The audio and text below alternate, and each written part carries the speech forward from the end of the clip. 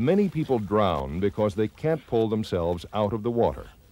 The weight of water-soaked clothing, combined with the slippery surface of the ice, makes escape extremely difficult. Carry a couple of long nails or homemade ice picks in your pocket to help escape from the ice hole. How should you react if you do break through?